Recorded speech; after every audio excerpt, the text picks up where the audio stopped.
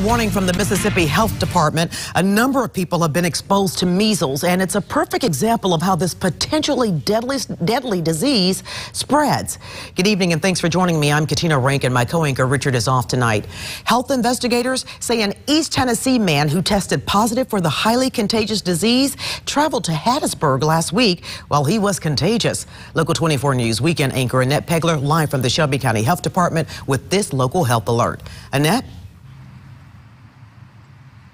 Well, Katina, we don't know much about this man, but we do know that he was not vaccinated and he interacted with many Mississippians during his travel.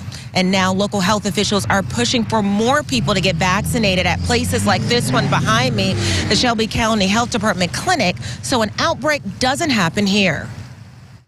There was a contagious case of measles from Tennessee that traveled through the state between April 9th and April 11th. Today, Mississippi health officials addressed the public about a confirmed case of the measles. Unvaccinated people would be at risk, and so people who either are not vaccinated yet, like young children, and that's actually going to be one of our biggest concerns. Health officials say the East Tennessee man went to Hattiesburg last week while he was contagious and may have exposed people at the subway inside the Circle K on Highway 11 and the Raising Cane's on Hardy Street. It starts with a prodrome, or a period before the rash, of a couple of days of sometimes high fever, a cough, runny nose, conjunctivitis, or red eye linings. A rash then follows. Symptoms usually appear 11 days after exposure, and it is highly contagious.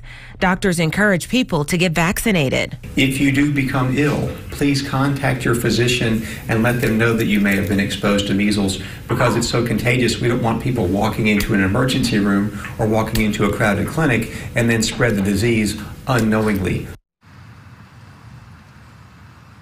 Now and again, measles spread when a person infected coughs or sneezes or breathes. And again, that virus can stay up into a room up to 2 hours. So it's very important to get vaccinated tonight.